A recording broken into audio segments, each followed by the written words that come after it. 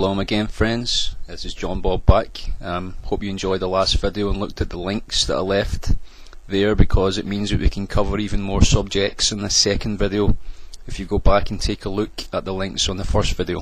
Now, it was Hitler's intent to make the Jews a burnt offering to his pagan demon or god, and thus this yellow badge with the name Jude, meaning the tribe of Judah, within it. And as pagans and witches and so on do, they use this paganism, and as you can see, this demonstration here, even the name of Yahweh and Yahshua has been put in this hexagram. And as we read of late that the Catholic Church has rejected the name of Yahweh and Yahshua and even banned it from their congregation or services. If you just take a look at this article here, that explains what the Catholic Church has been doing.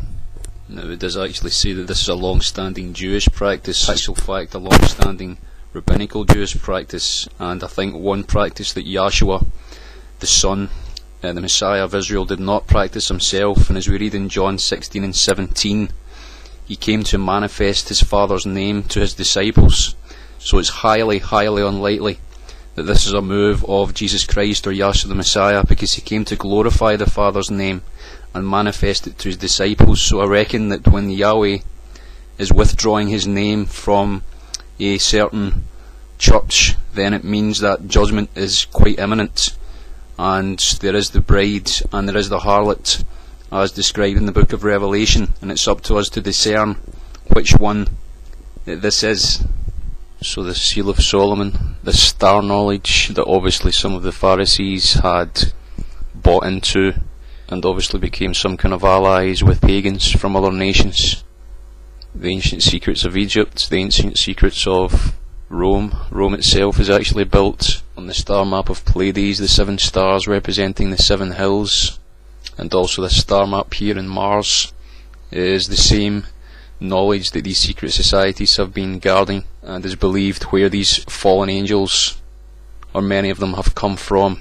Now, for some strange reason, Gorilla199 has banned me from actually commenting on his videos, because I disagree with his thesis and conclusion that the Sabbath day is based on the Gregorian calendar system, because this itself is based on astrology and the worship of false gods and deities. Israel itself is in fornication, and it says in one of the prophets that it's actually went and married a foreign god or a strange god.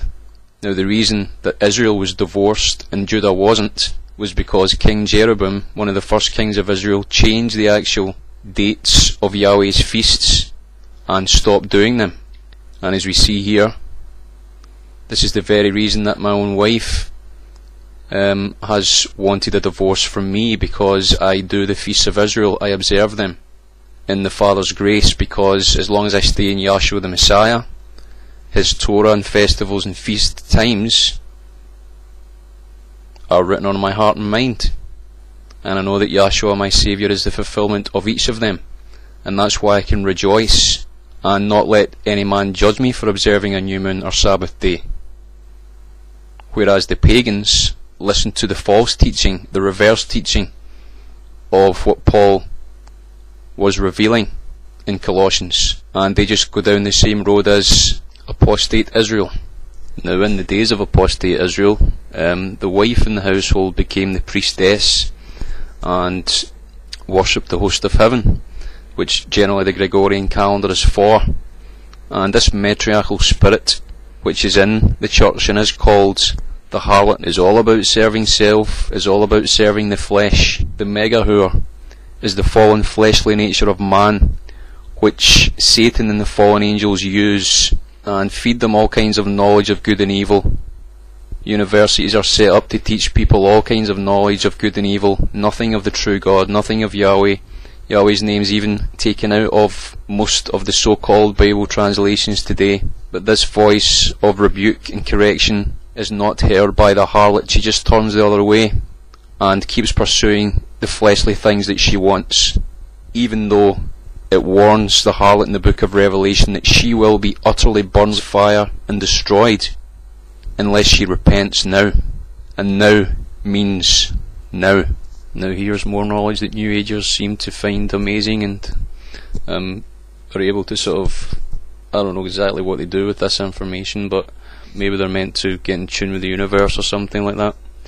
But it is, I suppose, knowledge. It's not knowledge unto salvation that John the Baptist came to give Israel, but it's knowledge of good and evil, it seems. Now these chakras, I would suggest, looking up here from the tailbone right up to the forehead, I would generally suggest that Satan is attacking all these chakras in man. And as you see the symbol there for the heart, which is the flag of Israel, so from a sort of worldly perspective, we know that Jerusalem is truly the heart of world affairs at the moment, and it says in the Bible that those that concern themselves with Jerusalem, it will be a cup of trembling to them. But this is the type of knowledge that Solomon got his hands on, and it corrupted them. This is now the basis of the knowledge of the grand delusion that's coming upon man in this last hour. The fact that Satan knows that the last battle of Armageddon will be from Israel, and as we read in the book of Zechariah, that the entire earth will unite against Israel, and then the battle of Armageddon will take place.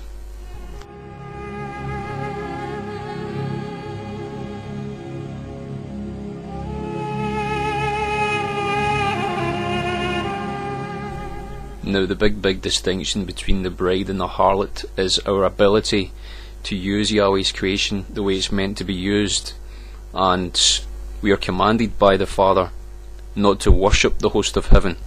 And yet we have astrological signs that people believe that if they are born under a certain sign, such as Scorpio, which I believe is the Draco constellation, that you have certain characteristics and so on. This is all false information.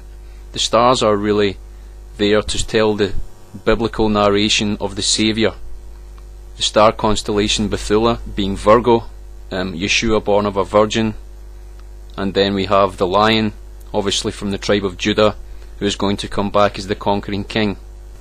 And you know, we hear of the Israelites being rebuked for having star gods, you know, Yahweh rebuking them in the book of Acts.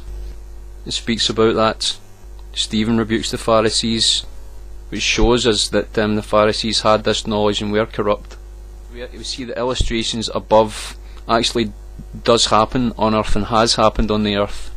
So when it speaks of a conflict between the dragon and the woman and the 12 stars, which represent the tribes of Israel, these conflicts have really happened on the earth, and even in the heavens as well. Some speculate that the Regalians are very much linked to reptilian DNA, who are the ones that perhaps interbred with the women on earth to produce Nephilim.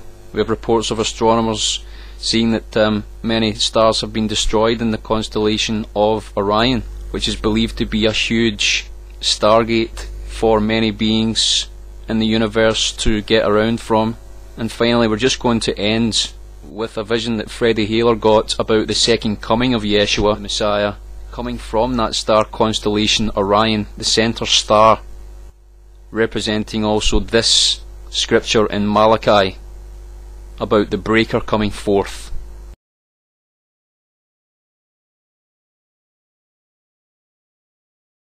And just before we go there, I thought I'd mention the game Tribal Wars, where I formed a tribe called Israel, and 2 members joined to form Orion's Belt. So if I see you on there, hopefully we'll do some happy witnessing for Yahshua Messiah. A vision of the last days. Sure. And it was, we only have a couple of minutes. Right. Would you describe this? Would you look in the camera and describe it? Yes, I was out in my backyard. There's no way to describe this other than to say, and a cataclysmic vision came to me, and I noticed above my home, I saw the constellation Orion. And, you know, the Orion is a famous constellation mentioned in Job 9 verse 9 and in Amos and other scriptures. But anyway, there's a famous belt that runs across Orion, and there's 3 stars, and then there's 3 stars that go south of it. That's the sword. But this represents one of the most powerful statements God's ever made in the night sky. I began to see the middle star explode and become rushing toward the earth. And I looked at the light, and it was rushing like a great supernova, and I heard this cataclysmic explosion. And then I heard, literally resounding through the atmosphere of the entire atmosphere of heaven, the troposphere, whatever, all 6 billion people screaming out, some most in terror, some in joy. And I felt my spirit rising up within me with great joy. And I began to worship God, and I noticed my wife and children began to worship God, and we began to be lifted into the air. And as the white cloud, the supernova, came closer and closer, I heard thunders and lightnings, and I could see the angelic hosts and the heavenly hosts of heaven. It was glorious beyond description.